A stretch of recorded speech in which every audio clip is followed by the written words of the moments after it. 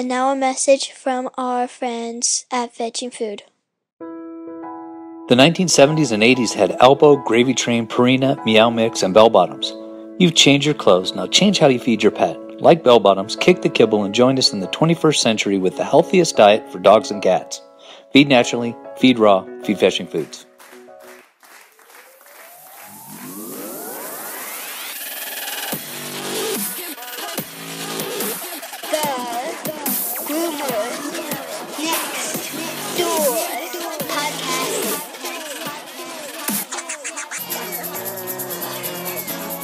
I'm from Missouri. That's all I know. Hello, Pups and Kittens, and welcome to another fun-filled and informative episode of the Groomer Next Door podcast. I'm your host, Chris Green, and joining us this week is Laura Pakis. She has an amazing blog. She's got Acme Canine. She is so many amazing things all rolled into one. We are going to jump right into that in just a moment. But let's get into our fact of the week. In 2003, Dr. Roger Mugford invented the Wagometer, a device that claims to interpret a dog's exact mood by measuring the wag of its tail. I didn't know anything about that until really just about seconds ago, and I'm actually really curious about it. I guess I'm going to have to go and do some research on that. Don't think it actually worked because in 2003, 2018, I'm gonna kind of guess, since I haven't heard anything about it, it may not have done anything. Or I just have lived under a rock. Well, by that sound, Laura is about to enter the podcast studio. So with that said, welcome Laura Pakis to the podcast. Canine, we'll talk about training, and so on and so on and so on. Okay, sounds good. This week on the podcast, we have a blogger, we have a dog trainer, we have a dog whisperer, in a sense. Probably more than I ever can be. We are joined this week by Laura Pakis, and I'm so happy to be able to talk to you about Spike's Dog Blog, Acme Canine, and so much more. So thank you for joining us this week. It's a pleasure. Thank you for inviting me. Oh, you know what's great is Amy Shoji, she had put it out there, and it was so remarkable. It was like I almost in one day was getting multiple different people. I'm talking to multiple people, including yourself, and I was like, I like being in this kind of spot where you guys were like, hey, I want to talk to you. I'm like, I want to talk to you. It's worked out. You. Well, tell us your origin story, because that's how we kick off every interview. Every guest comes in, they tell us all of their origin story of how they became who they are. So how did Laura become Laura Pakis? As a dog trainer? Or you can start anywhere you want. It's your story. Okay. Well, in my second life, I had to make a career choice, and I had always been in the horticulture business and had dogs on the side. And my ex and I had trained dogs to be hunting dogs, and some of the things we did I didn't really approve of, but I didn't know any better, so I trained them that way, and they were successful, so I couldn't really say too much. So as I started coming up with a career choice, I went off to college to be a botanist, and while doing that, I gained a giant schnauzer named Woofy, and this dog was nothing like any other dog I had ever trained. Wasn't food-oriented at all, very aloof, very independent, just a real, and I don't want to say pain in the butt, but that's exactly what it was. So while learning to train him, I discovered a school in Columbus called National Canine, and so I decided, okay, since I'm discovering myself and finding a new career, maybe I will be a dog trainer, because I do have a background with animals and I've always been involved with animal behavior. So I went to the school and took Woofy with me and learned another training method that involved the dog working for you and setting rules and making it very black and white when you're communicating with the dog. And it was amazing. Woofy responded and became an absolutely wonderful demo dog for me. And that was kind of the start of it. So they just nonchalantly tell you that you can become a dog trainer and have your own business, then I must have been somewhere in the world where I said, sure, I can do this. And so I just put up my shingle and in November and started Acme Canine. And from that point on, it was kind of an amazing situation because I was getting calls from NBC4 to be on TV with them and talk about dog training, and all these avenues opened up, and I just got a niche with the veterinarians to work with dogs that had severe behavioral issues and aggression, and that's what I got to be known in the area. And so that's how I set up my business, and it's got me to where I am now, and I'm semi-retired and now writing about all my experiences and about dog care and dog training. That's interesting. You know, it's funny how if you really listen, the one thing that we're supposed to not be able to communicate with really did communicate with you, and that's pets. Mm-hmm. You know, here's something that we hear a bark or a meow, and yet a lot of us were able to go, oh, I know what that means. Where, you know, a lot of people are just completely turned off to that. They have no idea. That's really cool. It's cool that you were able to find it. And, you know, we just recently adopted an Akita who we've just started putting in training because we wanted to be a shop dog, wanted to come with us to work every time we go to work every day.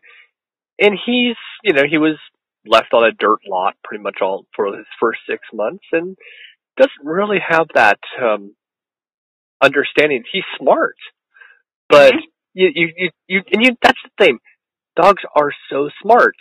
It's up to us to be able to teach them, and that's the hard part. And I think what happens in many people, you know, they're very passionate about, you know, being a part of working with a dog, but they're not willing to see that. I mean, each dog is an individual, just like children. I have 3 kids, and each one had their own way of life, and I had to deal with how to interact with them to get them to do what I needed them to do. And I kind of applied that to dogs because I don't care what the breed is. Within that breed, you're going to have submissive dogs, dominant dogs, and you have to figure out what motivates them so that they do what you want them to, and they want to do what you want them to. And they're not just kind of like, oh, you're making me do this, you know, that type of thing. And it's fascinating. And I think people get tied up in, you know, totally positive or totally, you know, like just using e-collars or whatever it is, when really if you open your mind and say, this dog in this situation needs these things. So one of the things I'll do is like a canine assessment where I talk to the owners, and I make it sound, it's almost like doing a chess game. You make a move, the dog makes a move. You have this background to know that these are some of the things the dog's going to do, but they may fool you, and then you have to come up with a different plan. And so when I'm talking to the people, I'm assessing them to see how much time that they're able to put into the training, and their lifestyle, you know, with what they want the dog to do, because my goals shouldn't be their goals because it's their dog and I want them to be happy. So, you know, you're kind of, it becomes this mental strain over time because you're really thinking about what's best for the person, what's best for the dog, and how do I accomplish my client's goals with the dog's personality and temperament. So I love it. It's just probably the best thing I've ever done because it takes so much mental energy to accomplish what you need to do. And unlike raising children that you start seeing results at like when they're in their 30s, it's pretty quick. You know, you see a dog change and you see them progressing, and it's very, very rewarding too. So it's cool.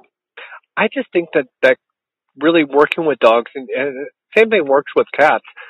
It's kind of like kindergarten or daycare in a sense, because of the age and the appropriate measures. And, you know, you're going to have your really great kid that is just, you know, very smart and wants to learn. And then you're going to have that kid that's going to want to eat glue. And just to say the least. And it's really what it comes down to is how do you handle it? How do you actually, you know, train it? And would you say that it's really more or less teaching the pet parent than it is teaching the dog? Well, the pet parent, we tend to do a lot of things unconsciously that encourage the dog to act a certain way that probably in a different environment they wouldn't act that way. So you have to work with the parents to point out, hey, if you're encouraging your dog to do something you don't want him to do. So like, we'll say maybe don't pet him all the time, pet him only when they do something, for you. It's just to kind of break some of this pattern up because, I think people tend to treat dogs a lot like children, and many times that works perfect. I mean, some of the discipline and the setting boundaries and all those kind of things. I mean, behavior is behavior. It's going to work the same if it's a child or a chicken or a dog or a lion. But how a dog thinks is differently. They're wired differently than we are. So what we may assume as nurturing to a child, sometimes you can't do that to a dog because it's just encouraging them to be more afraid or less social or some things like that. So, yeah, you kind of have to educate the parents on dogs don't quite think the same as we do, and this is kind of the exceptions that you got to do. My favorite is usually by the second or third training session, if the clients have young children, they'll go, we're starting to use some of these techniques on our kids, and it's working great. Because it does. I mean, it's what you're doing is, you're being very clear with your rules. You're giving a consequence if they misbehave and they know what that is. It's not like it's just coming out of the sky. You're praising when they do well. You're encouraging them and motivating them. I mean, it's a great environment to learn in. And if you do that with a child or if you do it with a dog or even your employees, it's going to be successful because that's the behavior part of training. The art part of training is kind of this nebulous thing where you're reading the animal and trying to understand what they're saying, and it's a little harder to figure out, but it's a gut feeling that you're doing the right thing. And it's funny because no matter what, it still always comes down to the pet parent because you can only give so much advice, and then once they leave, well, they're bad behavior. Yeah, exactly. Yeah. Well, and you kind of know. I mean, I do a variety of classes, and I was doing group classes, and I did individual training, and I did residencies. You have to know the person in order to make it successful. If I had an extremely busy family, and I told them that they had to come to a group class on a certain day, I'm setting them up for failure, just like I'm setting their dog up for failure. But if I did a residency and got the dog to a certain point where I told them how to manage that dog's going to be much more successful in that environment than if they would, because they wouldn't make half the classes. And so you're always working with the person's lifestyle, I guess, is the best thing. And then, making sure that they know what to do to maintain things, So it's, yeah, it is. It's like anything. I mean, you can go to class and learn things, but unless you apply it, then it's really not worth going to the class. Very true. Now, how many classes? Let's just say you're signed up to be in your class. How many per week do you do? Like a group class. Once a week would be the group class for 6 weeks. So it's pretty basic.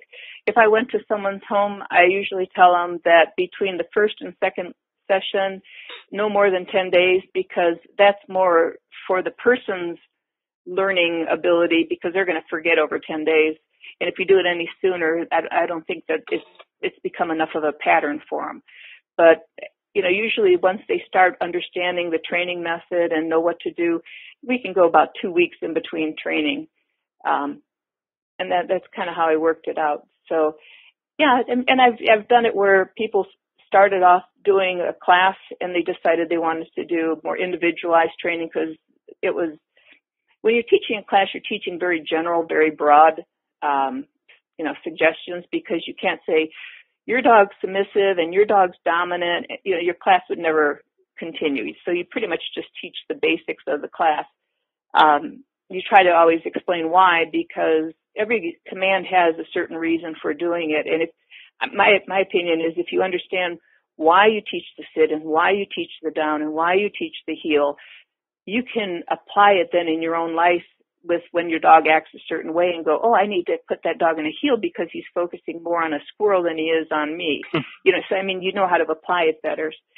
So, it's just, that's the fun part about it. It's like, as long as you're willing to just kind of finagle into all different kinds of styles, it works really well. It's funny with our first Akita, which was really kind of this dog, Katana, has always been my, I guess, test dog. This is the one that I really started with, 6-7 years ago, something like that. She was my first rescue. And I taught her how to, I off-leash trained her, even though at the time, I had 0% knowledge on how to do any of this stuff. And it was intuitive. I just kind of read her body language and the way she was. I was able to off-leash train her where it was a great, I mean, honestly, it probably, and I'll be the first one to say, I probably should have failed, but some way, somehow it worked. And then we have a pit bull that, again, the stereotype dogs, we have them. And I'm very much against the labels that go with dogs. Yeah. I think it's the people, not the dog. But with the pit bull, this pit bull is my mother-in-law's, and it's the background on that dog is just so sad. This dog would take off, literally just take off down the street and run. And sometimes you wouldn't find her for days. And I was able to off-leash train that dog. So she's, for years now, I'm thinking 5 years at least. And before that, you couldn't even dare let her outside without losing her. She became off-leash trained, and so did the Chihuahua. And I've had a little bit more difficulties with the new Akita. I mean, again, when you said squirrel, he goes, ooh, squirrel, and takes off. Yeah. It's like, would you get back over it? Now, he does come back, but it's the initial takeoff that you're like, oh my gosh, what? Yeah. And they do test you, and I don't even know where to go with him on this. I know that if I let the one cat that we have that's an indoor-outdoor cat, can't let that cat out in the morning before his morning bathroom. And that's another thing that pet parents really have to understand. Dogs actually have internal clocks to know when they need to go to the bathroom. If we miss them, well, what are you going to do? They're gonna have an accident. Right. And is there anything that you tell people? And I know it's kind of a little bit of a lengthy description, but in any of these circumstances, is there anything that you would tell pet parents in any of these examples of things that they need to be a little bit more intuitive to, or is this just? I would like to say this is just normal, but I think it's a little bit different for people like us because this is our life. Is there any kind of, we see this all the time and this is normal. Like, I get this. I would say the biggest thing I noticed with house training is that for some reason, people need to see it more as a pattern that develops over time. So you can change patterns, but it takes like 3 months for a dog to change a pattern totally. So if like, say we want the dog to go out at 9 o'clock in the morning, what are the things you need to do ahead of time so that ensures the dog has to go to the bathroom at that time? You could feed them maybe at 8. I mean, so I'm a little obsessive compulsive. So I'll have a log, and it'll have the time if the dog had an accident or didn't, what the dog did, and what the circumstances was. And you keep this log for like a week or two, and you're going to start seeing patterns of when the dog naturally has to go outside to the bathroom. Because if you're taking the dog out every 2 hours, they're always going to squirt. That's just kind of a natural thing. But when they actually pee or they actually eliminate, it's going to be there, and that pattern's going to be very obvious. Plus, you'll start seeing, oh, my dog has to have a bowel movement an hour after they eat, or maybe it's 45 minutes. And those all become very obvious.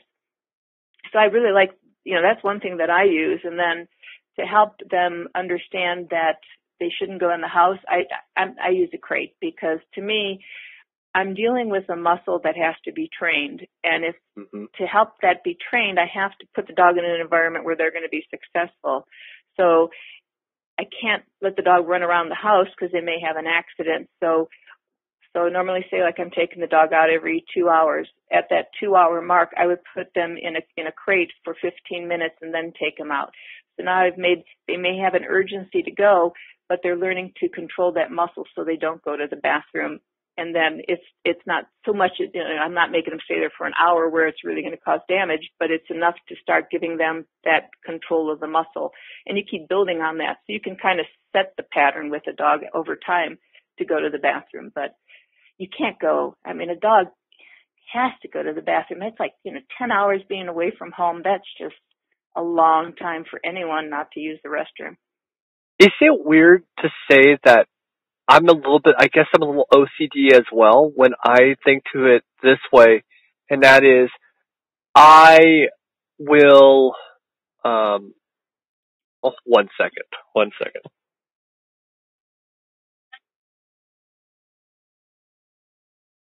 Okay.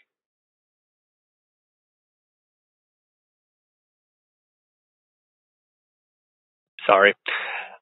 We'll just pick up from there. Okay. I sit outside of my daughter's school and I'm waiting for her, and not usually, it's almost kind of a rarity that I ever have somebody come up to me, because I have a phone up to my ear, I have all this stuff going on, and now, some way, somehow, I'm going to have to try to figure out how to do this. So, one second. I'm going to just, sorry about that.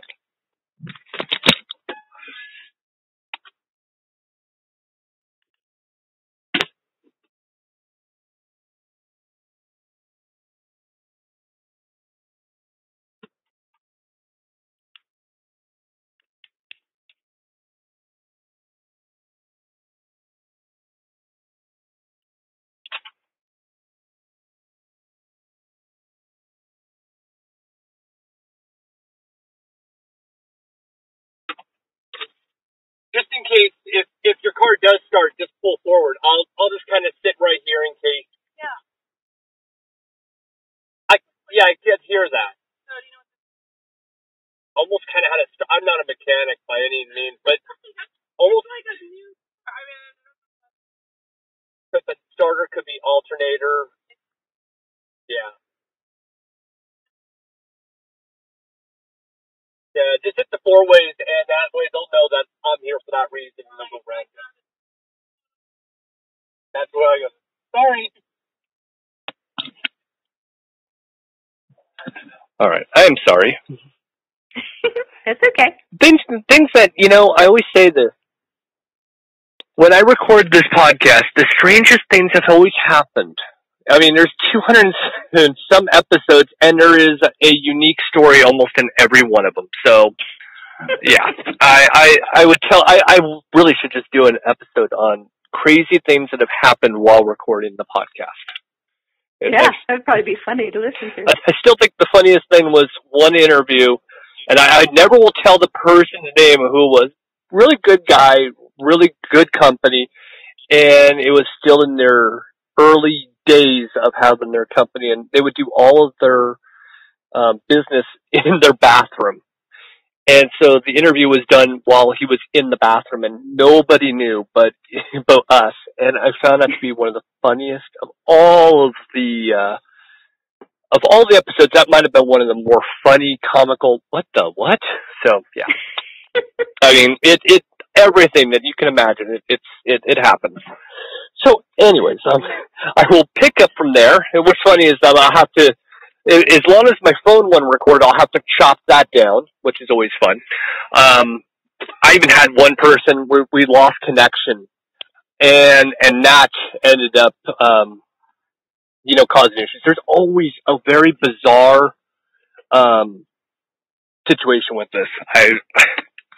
I find it weird, and I can't do it at the shop because you know what it's like with loud barking and everything. Gosh, yeah. And I do it when this is the quietest time of my day. And yet, not today. Sorry.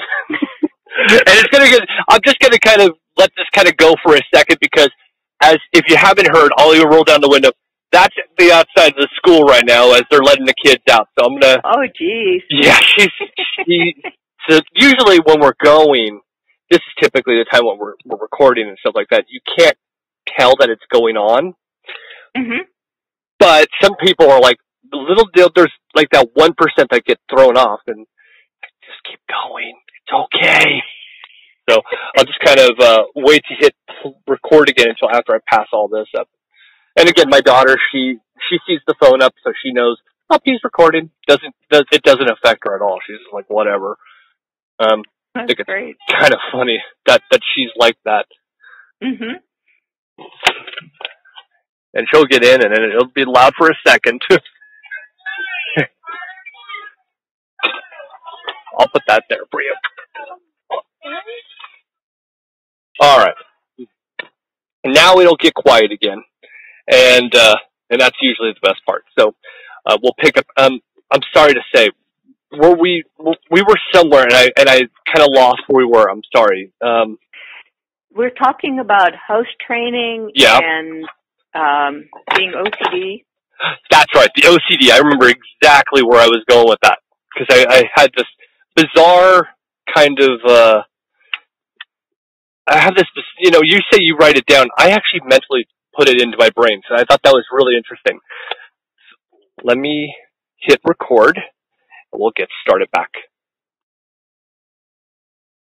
I have a very strange kind of OCD myself, but it's a little bit different. I actually, for some reason, and I can't remember names to save my life, but I can tell exactly the time that my dogs have to go to the bathroom, which is weird. And if we're going on a hike, I know exactly how far it is from the house to the spot that they like to go to the bathroom. I think that's cool. Is it, or is it just weird? Because I kind of go with weird. I'm like, even my daughter, she's like, this is the time that usually Katana likes to poop. I'm like, yeah, that's why we have bags with us. Isn't that funny? Well, see, I think maybe you're also being very observant. Maybe they act a little different when it happens, or, you never know. I mean, I remember there was a horse, and people were trying to figure out how the horse could count, and it turned out that the man was making, he was moving his eyelash or something very subtle, and the horse picked up on that, and that's why he would move his hoof and, to indicate how many. So the horse really wasn't counting. It was the man teaching the horse how many times to paw the earth. I thought that was pretty fascinating. And I've seen dogs too. I'll fiddle around with mine and sometimes just whisper something, and they hear me and they do it, and it's like, why don't you do this all the time? But it's kind of cool because they pick up on, I know dogs pick up on, so many different cues that we move our hands, we do something. The best is, after breakfast, my husband and I will just kind of slightly touch the table and move the chair away. That's an indication for them to run in the other room, and it's playtime. Oh, it's just so subtle, and I was watching and trying to figure out what's causing them to respond, and that was it. We touch the table and just slightly move back, and it's like both of them run real fast in the other room. Playtime. Interesting. Mhm. And, it's funny how they can tell time. That's another thing that people don't realize. They can tell time. They know when it's food. Our dogs, they know exactly when it's 9:30, or actually they get fed about 8:45 to 9:30, in between any of that, and they know. And if you're anything late, they just look at you and they're licking their lips and, "Where's my food? Where's my food? Where's my food?" Yeah. There was a study about that they can smell the air, and that tells them what time it is, or, depending on whether the dew is close to the ground and different things. I'm not sure what it is, but that was one study that said that they felt that was how dogs could tell time. But how do they know when you're coming home? That always amazes me, is that you could be watching TV and all of a sudden the dog's like, Phil's coming home, and they go to the door, and it's like, how did you know? I think they actually, and this is really just guesstimation from my perspective, because our dogs are exactly like this. They do that, and I think and this is going to sound ridiculous, but they recognize the sound of the engine. Only that I can consider. Yeah. And that's real possible, because I've had dogs, their own, like when they're reactive, like for a prey drive, they want to go after cars and stuff. It's like only Suburbans with certain kind of tires or UPS trucks or something like that. And that was the only thing I could figure out, is that it was the whine of the tires that caused them to go after it, because other cars they wouldn't react to. Yeah. They're so unique in so many different ways that, they'll know. I mean, even down to, and I've always put cats into the same kind of category here. They even know when you're gonna. For example, I let the dogs out, and like I said, I off leash train them. Maybe because I'm lazy and I don't want to put a leash on them and walk them around. That might be the case, especially during winter, and you know what that's like. But I'll be standing there at the door, and one of my cats he'll come up to me and he'll meow, and he doesn't meow much, but he's just telling me, put me on my shoulder. I have to put him on my shoulder so he can look out and watch the dogs do whatever they do. Mm-hmm. Now, it's like their job or something. Yeah, it really is. It's like they have to do this. They have to be part of this, and I need to make sure I watch them, that they're okay. For what reason, I don't know. Same thing when you come home, it's the barking, and it's not I'm going to attack or intruder. It's, ooh, they're home. It's right. They're very excited. Yeah, and I always kind of reference back to the movie, was it Secret World of Pets or something like that, the animated movie, and I always think, I wonder if my dogs are like that. And I think, no, they're too lazy, way too lazy. They're so. Well, think of what dogs can do. I mean, that was part of the, like, I'll do a little bit of support work. So, part of my job is to see how I can get a dog to help a person do a task. And it is amazing. In being a trainer, you do crazy things. So one of the things I taught my dog to do was open up the dryer, take the clothes out of the dryer, put them in a basket, and then I put a strap on the basket, and he would take the basket all the way upstairs. And, so it's a series of events that you can teach him, but it amazed me. And for one, I think he thought it was funny, but it amazed me how quickly he learned and that he wanted to do that. And then it was almost like any time I opened up the dryer on my own, he'd look at me like, well, that's my job. Mm-hmm. And but when you're training them, they really do get into it. I mean, they love searching for things. I guess every dog has their own personality, so you can't force something on a dog. But when you find that connection, and I'm not kidding, dogs will do pretty much anything, and they're just capable of so much. They really are, and that's kind of almost, I feel a little bit bad, because you think to yourself, and I know you've had this happen, maybe it hasn't popped out in your mind, but I, of course, think it and say it.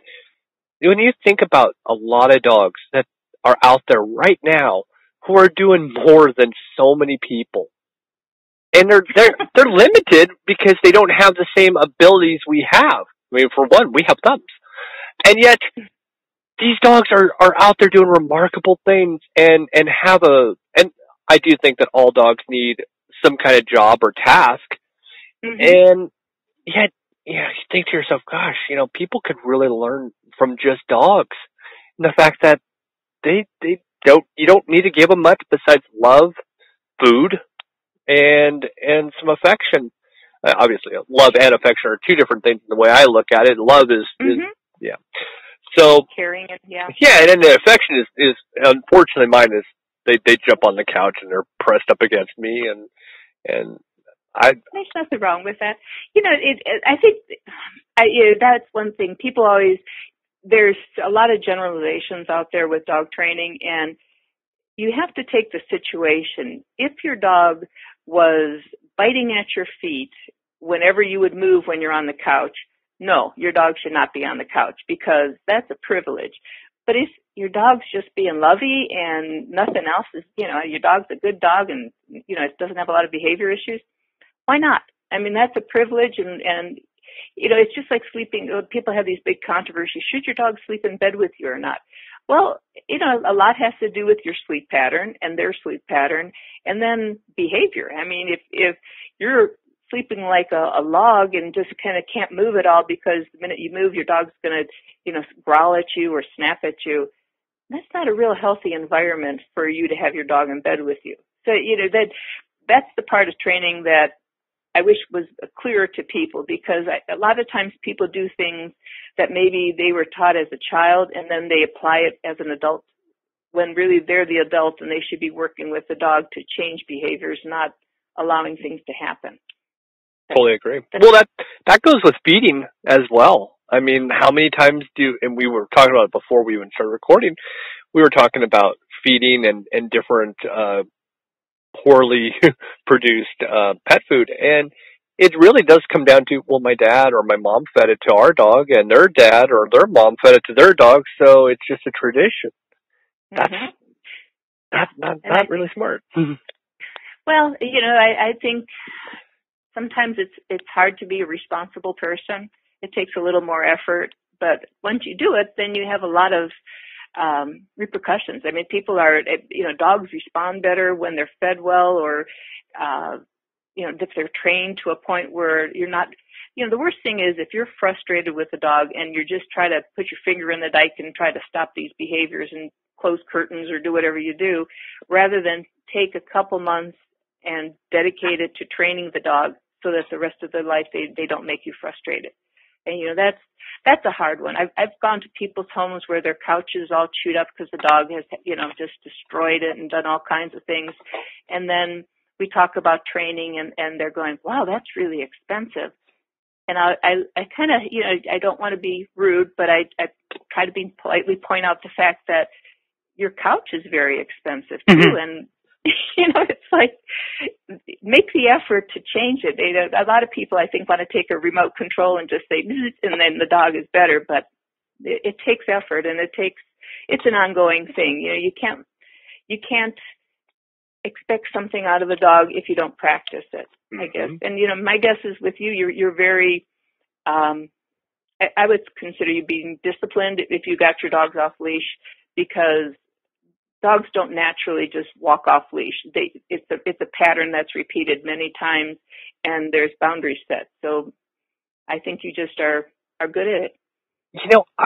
I'll really explain in a simple way. It's not really discipline. It's more or less trusting them and giving them the vote of confidence that I trust you enough to be able to do what you have to do and not have to be hovered over. I guess it's right. Kind of like how I raised my daughter. It's like, look, I'm here and I'm here to do whatever you need me to do. But I'm not going to baby you. I'm not going to cut your meat at 9 years old. I'm not going to, put you in a little baby tub and wash you. It's kind of that mentality and giving a dog that sense of trust opposed to, and I do know a lot of people do their commands a little bit different. Mine is the house, and they know, come in. Mm-hmm. And it really wasn't a harsh kind of training. It was a very, for the most part, we would be on leash at the beginning, and then I would take the leash off closer to the house, and use the word house. And that was really the simple side of it. Mm-hmm. But, sometimes I always make this joke. Teachers always said does not play well with others, but I play great with pets. Dogs mm-hmm. and cats, I do a great job with. I can communicate with them, and I'm happy. It's the humans I have some kind of difficulty with. Yeah, it tends to be a little harder, I know. Yeah, we speak the same language, yet I just don't understand you. It's one of those moments. Well, I think there's a lot more motivating people than dogs. Dogs are pretty upfront with their feelings, and they're they're very willing to forgive. I think people hold grudges and have a lot of backstory when you're working with them, and so it's a little different. Yeah, it's a baggage. Yeah. Yeah, definitely. But what you're telling me, and this is dog training in a nutshell. You have a problem. You're at a certain place with a problem. You want to be in another place with a problem, and you work backwards and divide it up into tiny steps, and that's how you're always making your dog successful as you take the steps forward. One of the things they always say is, if your dog has failed at learning something, you've taken too big a step. Break it down and make the dog successful. So, you're telling them from a certain point what house is, and you're not giving them much leeway at the beginning to fail in that, but then you trust them and you're clear in your commands and what you demand out of them, and so you can move further and further back because they know what house is, and then it doesn't matter what the distance is because you've divided it up enough to make them successful at achieving it. And the same is with walking, getting them off leash. If you're constantly controlling your dog on leash, what do you think they get used to? Mm-hmm. They feel, it's that pull. So why not take a little extra time and teach them that they shouldn't pull, and then they start learning to walk next to you without the control of a leash, and then you can just take the leash off and they'll listen to you because you're communicating verbally and with your body. Now, on our hikes, when we go on our little bike path, I have a leash on both of my dogs. But that's just, law. Mm-hmm. But yeah, the same thing goes with, like Sumo, who's our new Akita. He'll pull a little bit, and it's, okay, stop and sit. Yeah. And if he doesn't, and we'll go again. If he does it again, stop, sit. Mm-hmm. And it takes patience, too. Yes. Yeah. But that's all that this really comes down to is it's patience. And a lot mm-hmm. of people don't understand that, I'm just too busy in my time. I don't have time for patience. Well, we got to find them. I mean, that's the hard part. Well, it's just like road rage and all the other things. You got to kind of ease off of some of this stuff and say, does it really matter? And then tone yourself down, because I think we could be angry all the time if we really wanted to. Yeah, it just seems so pointless at times. There's things to be angry about, of course, but, Now, something I see a lot, and I'm sure you do too, but maybe not, I don't know. I will have a customer come in with their dog, and they will say, oh, well, he has anxiety issues. But it's really not the dog that has the anxiety issue. It's actually the pet parent. Yeah. Do you deal with that a lot? You do. That's one of my my little talks, because that's the point where I try to point out that you're causing the behavior, not the dog. And it's hard. It's but if you you train them just like the dog. I mean, you slowly work with the owners and try to change. I always say it's going to be a lifestyle change with you, and give them some things to work on. So when the next time you come, the dog is more relaxed, but it's actually because the owner's more confident and less hovering on the dog. And yeah, it's fascinating.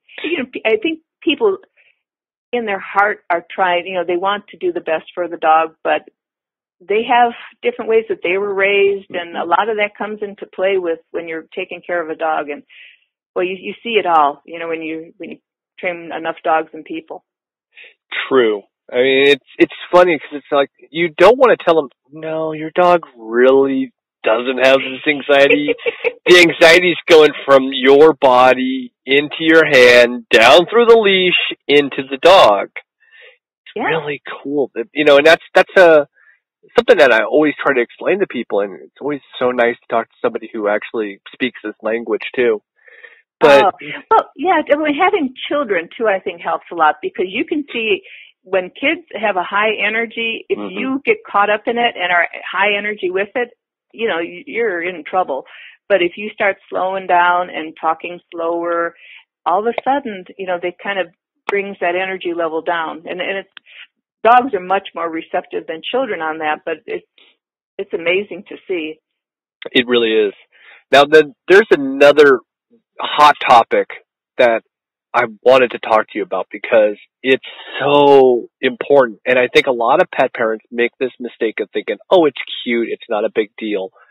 Yet, maybe it's just me, but I think this is a really big deal. And that's dogs that are mouthing. Mouthing to me, yep, so I'm not alone here. It's like, No, oh, it's cute, it's cute. No, it's not cute. It's a bad thing. And I never know how to tell people exactly in the right words it's wrong. How do you tell people, and how do you correct them? Well, unfortunately, I had some experience where a client, I ended up in court with the client because the dog was in the front yard. A little girl came by, went to pet the dog, and the dog was mouthy and wasn't biting the girl, but had put its mouth on her, and the girl pulled her hand away and got a cut on her hand. And it got really out of hand. And so there was all this stuff. So just knowing that there can be mistakes made, and then you have these problems with your neighbor thinking that the dog needs to be put down and all this kind of stuff. I just say the dog doesn't need to mouth you. This is a carryover from when they were puppies. It's called, they call it play biting. It's just the way dogs interact, but it's not a human-dog interaction, and it really should be stopped. And I know a lot of people say, oh, they don't bite hard or this or that. It's like, that's not the situation. It's what happens if. And, and I try to always explain about the little girl and what happened there. But the best way to stop it is, you set boundaries. So you play with the dog and they get excited and they start play biting with you. Stop the play. And, of course you say no and stop. And then you just go right back to playing. And every time the dog puts their hand, their mouth on your hand, you just stop. It's explaining to the dog that we can still play, but it's more on my terms and you don't need to do this. And most dogs pick up on that. Puppies, you sometimes have to do this thing called a play bite hold, where you're actually kind of holding their mouth. You put them, there's a position, you kind of put them between your legs so they can't get away, and you just hold them very gently so that they can get their tongue in and out, and you just no, and you're just telling them that that's inappropriate. Because the way I look at it is, when you take on a puppy, you've become the surrogate mother, and that puppy is still learning, even though it's in, living with you. And so you need to teach behaviors that are appropriate to the puppy so that it can exist in our human world. And that's one of them, is the play biting. It's terrible. I mean, so many dogs, when they get excited like that, and oh my God, yeah.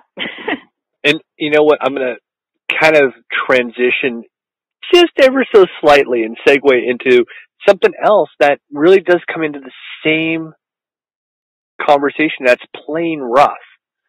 You know how that old mentality that you're only exerting all of the energy? Not the case. You don't want to play rough, because then what happens? But bad things happen. And I'm sure you have a great way of putting this, much better than me. Well, it escalates. When a dog is in a high energy state, two things can happen. They can either play or they can get very aggressive. And depending on the situation, you never really know when they're going to, when that switch is going to click on them. We're teaching them what's right and wrong. I call it dog etiquette, because I really feel that we want a dog to be well behaved in our environment, and they're more than willing. They're domesticated. They're more willing to do that and accept those things, because they're very easygoing animals. They like to adjust and please us, and so they'll do what we want pretty much. So if you're roughhousing with a dog, and when you play tug with a dog, there's so many things involved in there. Dogs, it's really not a real natural thing for dogs to play tug. They usually play with each other and kind of butt each other and gnaw on each other and stuff. So when you're playing tug, you're automatically doing kind of a dominant behavior. I have something and I'm pulling it away from you, but yet I want you to be very dominant and pull it away from me. And so it's not probably one of the best things to do with a dog. I'd rather do things like, mind games, find find this treat or find a toy or just tricks or whatever, so that the dog's mentally stimulated rather than trying to develop their prey drive and that type of thing. When you teach dogs for protection training, guess what you're doing? You're playing tug, you're doing roughhousing, you're doing a lot of the things because you want this dog to respond very assertively towards whatever you cause to be a threat. So you're teaching the dog this. You don't want that dog to be doing it on their own, because if a dog that doesn't have an out can become a very, very aggressive dog and unpredictable. So it's not a good idea. I couldn't say it that well. That's why I'm like, you know what, I'm going to pass that one right over to you, because yeah, it comes from all the things that you do with, like, I see so many people tell me, oh, I want my dog to be a protection dog. That's why it's barking out the door and barking all these things. And I'm going, you know what? What stops your dog from determining what is a threat and what isn't a threat? You're nowhere involved in that. Your dog is making all those decisions for you. And that's not a good environment, because dogs, they don't make very good decisions at times, and we need to be there to kind of help them through some of those things. So I always try to say, if you have a good relationship with your dog and you're afraid, that dog is going to be the best protection dog that you ever wanted. Mm-hmm. I don't worry about if somebody was to break into my house. I don't need anything besides my two Akitas alone. That's going to do it, especially since one's 80-some pounds. Oh my God! Just looking at it will probably be enough for a person. And you know exactly when an Akita barks, it's a different type of bark. I mean, it's God, yes. This is woof, and it's so mild, and yet then when they do the full bark, you're like, "Ooh, I'm afraid of you," and yet you're protecting me. But even at that, you can have dogs that are Akitas, pit bulls, Doberman pinchers, whatever, Rottweilers. You don't have to actually breed them to be a protection. They're going to protect you. Their whole responsibility in life and purpose in their mind, I am here to protect master and my domain. Right. Yeah, your job is to tone them down and set boundaries so that they don't make mistakes and see something as a threat. So yeah, that's they call them high caliber dogs because that's in them. They have this that's part of their instincts is that protection, and to be very alert to strange, scratches on the window or noises or whatever, movements and things. I always think it's kind of funny because I'm like, you don't need to protect, you don't need to, make this dog.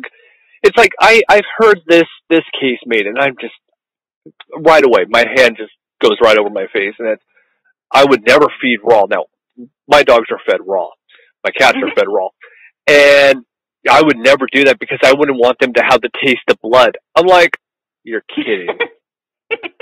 You really are kidding. That's part of the, the assumptions, and then it becomes, they feel it's truth, but it's actually, what is it based on? I mean, that's false facts, and that's for education. It's almost an ongoing thing for any kind of canine professional. You have to educate people because there's all these myths going around that when you're in the business, you just shake your head going, oh my God, just like a greyhound can't sit. Like, well, there's reasons why they have difficulty, but they can sit. I mean, it's just their muscles that are kind of stopping them from doing a nice sit. But, or you should never have a husky off the leash because they will run away. Well, any dog that isn't trained. So, I mean, it's based on some truth, but oh my gosh, it's amazing. I'm sure you hear it a lot with grooming too, because, there's things that people think are right, and it's crazy. Well, a lot of it, and I'm sure you go through this, is you hear it, and we, and I'll make this one as simple as possible for when people come to us with these questions. We simply say we know of a couple great trainers. We actually have one that we take our own dog to just because we want to make sure we get that good Samaritan type performance at a sumo.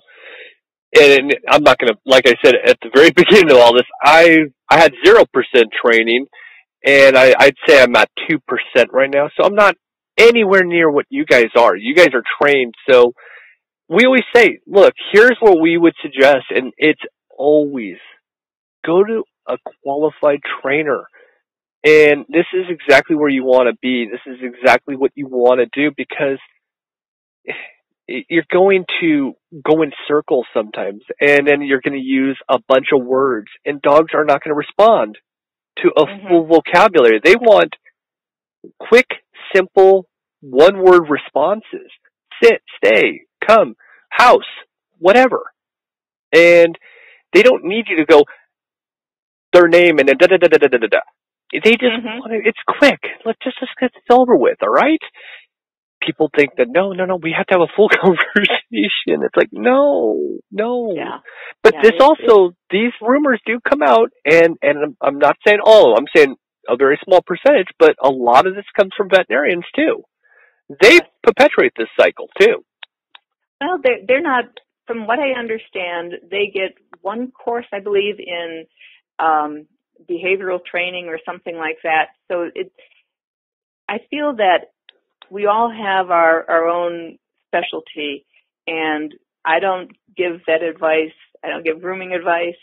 I do training, but I always refer, because to me, that way I know the person's getting the best of every world that they need to. I'm not a nutritionist. I have some ideas, but here, talk to someone that's knowledgeable on it. So I think that helps a little bit, because I know we get a lot of people that the vet told us to slap the dog on the nose, and it's like, well, that's one way. And see, you're always trying to help, but it's unfortunate, but there's a lot of misinformation out there, and I don't think the internet helps very much at times. So it's good when there's people that have integrity and are willing to share good information and get it out there.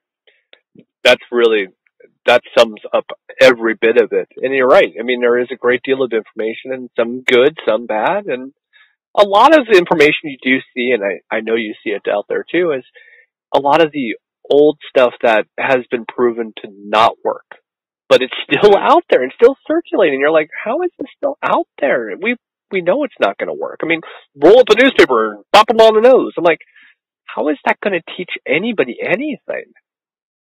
Yeah, and that's what you're dealing with when you have a person that had a child. I mean, had a dog when they were a kid, and that's kind of the training method and all these things. And then now they have a dog as an adult, and they're still doing some of those things, and they're having problems. True. And so it's a slow process educating people, but I think it's necessary. Oh, it's very necessary. Now, what's great about what you're doing with Acme Canine is that you're not just saying, well, it's just me. You actually have people who actually work with you as well, which is cool. And I'm going to say this, and I'll go right out there and put my name on this part, and that is, you're not saying it's all about me. Laura Pakis training. And I know you know exactly where I'm going here. A lot of people are just saying, I know it all. And I'm not speaking of anybody in particular, but there's a lot of people who will do that.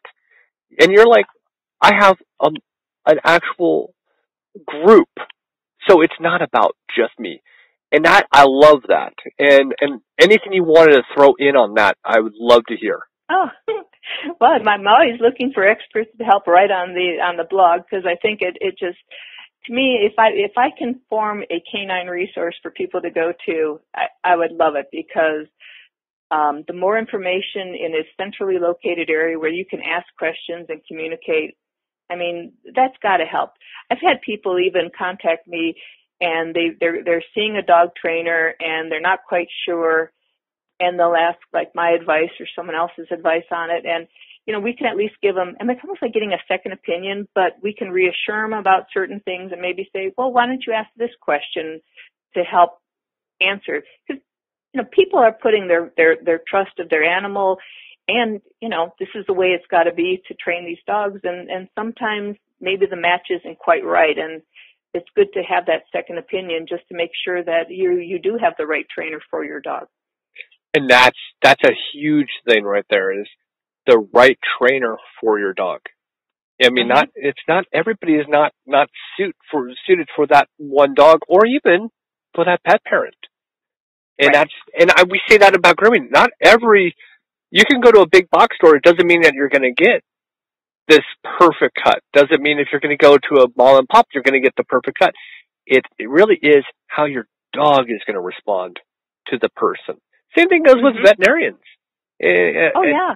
You got to find the right person, because sometimes they may be qualified. It just may not be a right fit. And then you're just pushing and pushing at it. Drives me nuts. Right. Well, no, we're dealing with living things.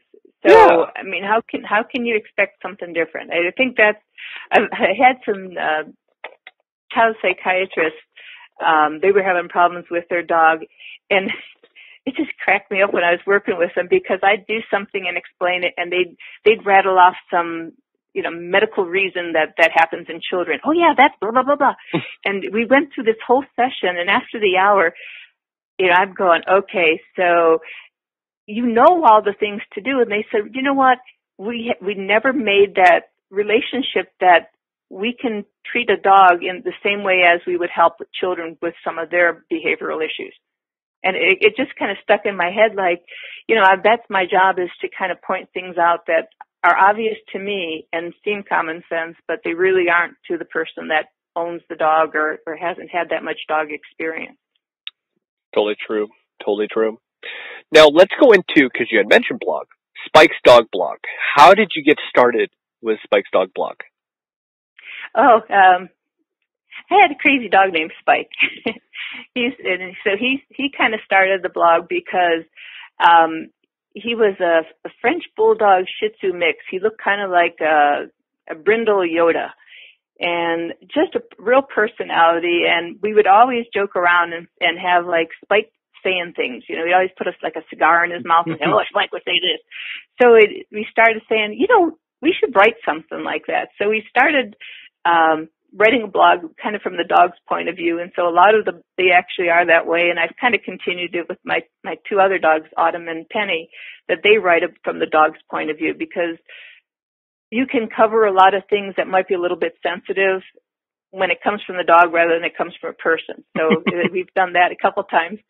And then we just, it's one of those things about getting things out. So every client that ever worked with me or showed some interest, in what we did, they would always be on the, we'd hook them up with the blog so that it was a supplement to what their learning experience was. I'm a real believer in explaining why, because to me, it answers, it solves a lot of the problems in the future. So, when we'll always give them handouts and different things. And several clients said, this is great information. You should make it more accessible to people. And so that's kind of how it got started. And we've been doing it, probably since 2004, I think. So there's a lot of information on there. I said to everybody who has a blog, I never know where to start. That beginning, middle, and end, I just never can get there. And I commend you for it. Thanks. Well, how I do it is, when you listen to podcasts, well, I read things and go, oh my gosh, I got to write about that. So that's where I get a lot of my subject matter is this passion, because it's like, oh my gosh, I can't believe this person said this. And so then I'll write about something to try to help educate people on a different, this is not what you should be doing. This is probably a better way to go about it. So that's a lot of it. And then just, my knowledge over time, how to deal with separation anxiety and the things I've learned with aggression. And clients are, they're my best source of information. They'll ask me a question and I'll go, oh my God, that makes the perfect article. So then I start writing about that too. Kennel aggression, that's my favorite. Still my favorite. Kennel aggression can just be a pain in the bahookie. Oh my gosh, yes. And of course, having a pet salon, what do you think we have? Oh. That's fun to work with, I'll tell you. Oh my gosh, yeah. Yeah. You can't really train through it. All you can do is try to bridge some kind of communication between the dog and you and hope it works. Yeah. Sometimes, I use commands to refocus the dogs to help them, overcome some of their their instincts and fears. A lot of times having your dog do a command in the kennel is a good way to start breaking that pattern. So you might want to try that. It's always so funny. We tell the pet parents about this, and again, it's really what happens when the kid goes home, and if there's ever going to be any kind of work. And sometimes it could just be a previous groomer or previous place was really scary, and there's that residual kind of fear, and then you can work past it. But boy, that one's a trick. Oh my gosh, yeah, because everything is head on too, which is pretty much, I mean, that's a threatening signal already because you're facing the dog head on, you're doing a lot of things like that, so I could see how that could even be brought out. I never even thought about that one. Yeah, that's a crazy one. The simple way, and I'll even give this one out, and the simple way is that we have one of those slip leads, and we lasso it so it goes around, where their neck would be, and then that will control them towards you, and then you're able, without getting bit, to kind of reach around. And again, this is all in art form, so please, folks, don't try it at home. It takes a little bit of some kind of approach, and you can talk to them. Sometimes if you don't even have to, right away reach and go for them. You talk to them, but by positioning them and having that little bit of control, that's exactly where it really comes down to, where I guess the obedience comes into it. It's the control. Once a dog knows who's in control, yep, they respect you. They do. And, I always kind of laugh because I'm like, you don't have to be aggressive. You don't have to be forceful. No. You really just, they have to know, okay, you're going to be in control of it, and it does work. And look, if dogs are not kennel trained, that's a whole new experience in its own self. So that could be a challenge, especially if they've never seen a kennel before. Wow, that's a real interesting one. I would never have thought of that. We'll do things like yawn or scratch our legs, any kind of calming signal. Of course, you're not making direct contact with the eyes and stuff, but yeah, that's a real tough one. See, if I ever think about that for grooming, if I ever see excessive yawning, that would be a sign of, and this is just what I would see it as, a sign of stress, overstressed. Yeah, but it's a stress reliever, so it's called the calming signal. So if you do it, you're letting the dog know that you're not a threat. Oh, I thought you were talking about the dog itself doing it. Oh, yeah. Well, no, if the dog's doing it, then, yeah, you know that they're trying to tell you, I can't handle this situation. Yeah. But, yes, if you do that, and if you kind of scratch your leg, those are easy signals to give to a dog that, you're not trying to, dominate them or anything like that. So it could tone them down a little bit.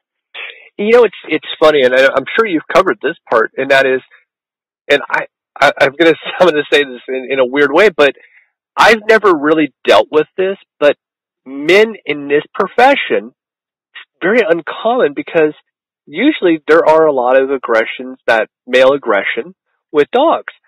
I don't see that. And I'm not a small guy. I'm a very tall guy, so you would think that I'd have two strikes against me right out the gate, but if I have a dog that's upset or scared, I'll usually just sit down on the floor, have the lead, and I'll just talk to him, and it works. Yeah, right. Because you're making yourself smaller. You're not as much of a threat. You're using your patience because you're not forcing the dog to do something. You're making them do it more on their time than yours. So you're setting the dog up for success. I don't think a lot of people think about that. They, it's like, oh, I got to get this dog done. They, go in there, grab the dog, and pull him out, and there you go. Now you have a bad experience. Now, how do we change that bad experience? And they say it takes like 10 good experiences to counter one bad experience. So just like nail trims and stuff. I mean, it's a hard process to really get the dog not to feel. I mean, they had a bad experience. They don't want it again. So, and that's how they learn, is off of experiences. So you really got to work on those things. It drives... No, go ahead. Go ahead. So I was going to ask you, do you offer where when they're puppies they can come in and experience your facility and get used to the smells and sounds and stuff? We do. We actually encourage come in, have a meet and greet first. The way we designed our shop is an open concept, so that the kennels are in the same room with us. It's just one spot. Everything's open, so anybody can see everything. And that way the dogs don't, even cats, they're not isolated in another room. So they're not, feeling like they're being kenneled. And of course they can look, if they look, I mean, the kennels are just kennels. There are no barriers to any of them. So they can kind of see in a 360 angle. They can look to the left and they can see, out the main glass, which is, quite a few feet past our little area. But we make sure, and we definitely always recommend, if you have a puppy, definitely come in for a meet and greet first so that it's not the veterinary clinic, because again, that's a big thing. Another thing that we always tell people is don't take, especially a puppy, don't take a puppy to the vet and then over to the actual groomer, because they'll associate the same. Yeah. They're just little things. That they're absorbing everything. So yeah. Something else. That's very good. Here's something that will really probably spin your head. And I've heard of them and I just cringe. And there's groomers out there that love to pride themselves that they can have your dog back in 1 hour. That's not a good thing. That is a terrible thing. Can you imagine going in, you're bathed, dried, and groomed all in an hour? That's a lot of stress. And people don't realize, oh, that's a great thing because it's really quick. This is a life. Yeah. This isn't fast food. You shouldn't be just putting... Can you imagine doing that to a 3-year-old child? I mean, trauma. So yes. And nail trimming, I don't like to use the actual standard nail trimmers. I use a grinder, less abrasive. So they don't have that clink. Can you imagine that clink on your fingers? Oh gosh, that would... You think of the German Shepherd nails or a Husky nails that are huge? Yeah, that would be awful.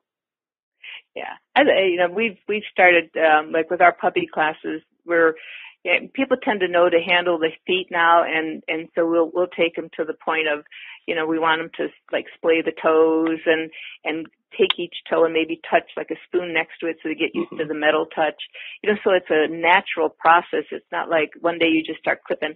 Because I think a lot of people, when they're teaching them, they want to get it done. And it's like, well, this is a training experience, this is a learning experience for the dog. It's not, to get the nails trimmed.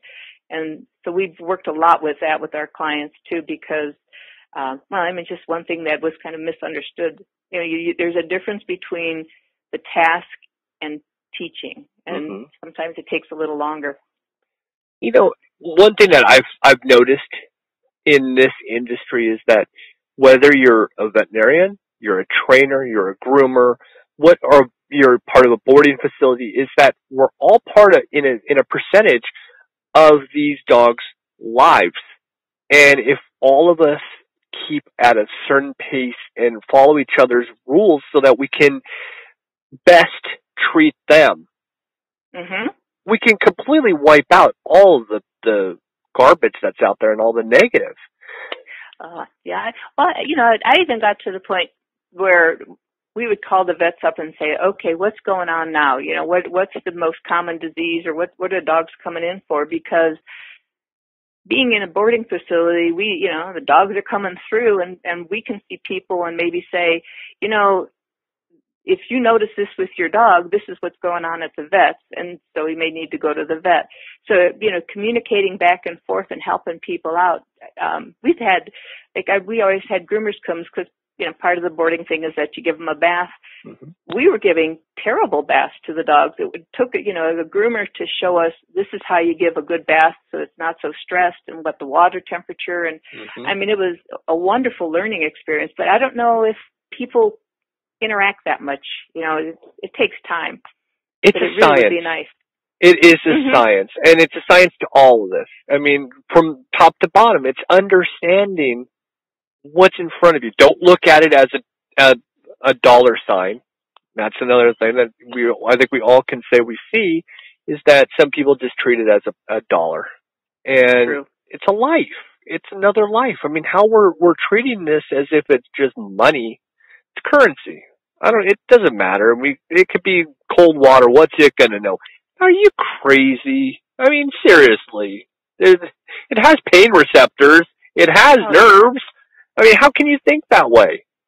But they do. Well, they do, right. And I think the thing is your gestures and your true passion, once, if it comes out, and a lot of times I feel that the good people are going to come to you, and you don't have to worry about your business. If you're doing a good job and you really care about the dog, it shows. And people appreciate it. We kind of have people upset that we can't get them in soon enough. So, yeah. Yeah, that's a bad problem, huh?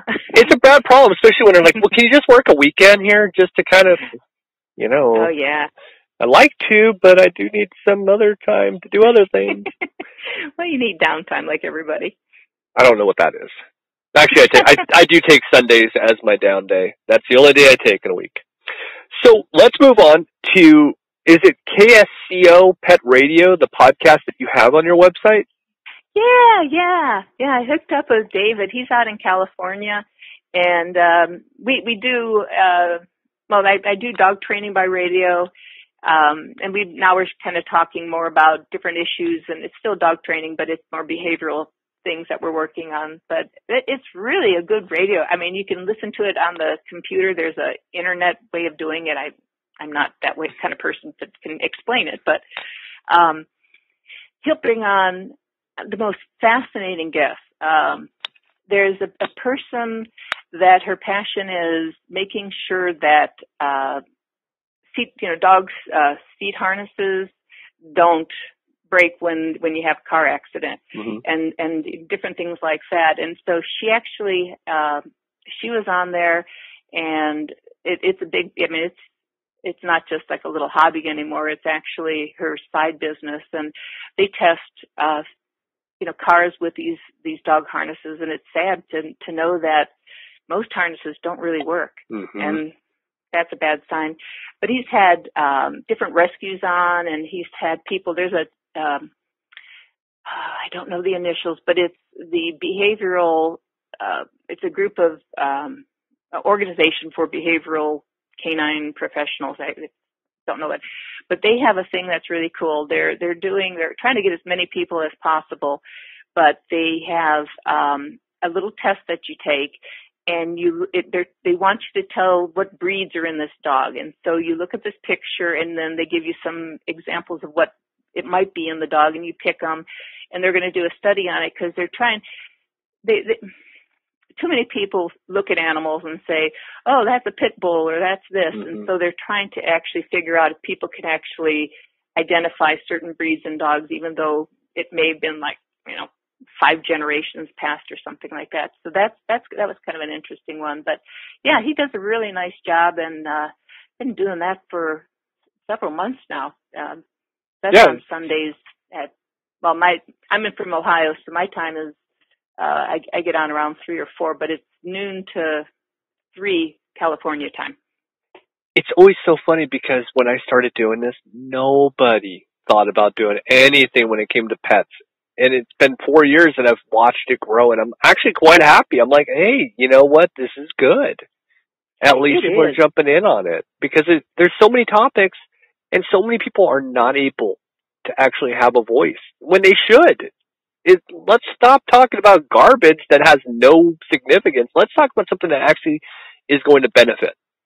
And and lost. And the more knowledge you gain, the better it is, the better understanding you have of your animals, and the better way you can care for them better, I think, because you do understand them better. Agreed. And that's the whole purpose, I think. Now, some of your accolades, just a couple of your accolades, IACP, Women in Pet Industry, and one that I'm actually going to be joining, or at least attempting to join, is the Dog Writers Association of America. So that's just to say it a little bit. I mean, I'm sure you have a great deal more. That is really impressive. Very impressive. Oh, thank you. Well, you can tell I'm passionate about it. I mean, it's been a way of life for so many years. It's just, I know I'm a dog trainer because I can actually now walk up to a dog and they already know that I'm a leader, and people will go, my dog never acts this way. Why is it acting this way around you? And it's like, it's so ingrained in me now that, I don't think I could act any other way. Totally understand. And now, do you still write for the local magazine? I write for Pet Boarding and Daycare magazine, and actually I'm going to be out there next weekend giving a workshop on body language, and also something that you might appreciate is physical exams on dogs. Mm-hmm. People should give this physical exam. It's called the snout to tail. You do it every day. It's, your dog is going to be the easiest to handle because they've been touched and prodded all over the place, and they're used to you doing it. And you find things, if they have an injury or a lump or a bump, or maybe you notice something with their tooth, you're able to find it very quickly. And, I started at the boarding facility, and I really think that that's one of the things that, I really promote for daycares and boarding facilities to do that, because you miss out on a lot of things. The dog's in your care, but unless you're right on that dog, you're going to miss the cuts, and you're going to miss some of the diseases that they have, like, canine cough or something like that. But you can catch it very quickly if you do these exams every day. And they're really simple. I mean, it's not like you don't have to have DVM at the end of your name to do it. It's really simple. And for all of us who actually get our hands on these dogs, it's really quite simple. And I don't understand why people don't say, hey, did you notice that your dog has a lump on its right back hip, or it had a weird cut right here?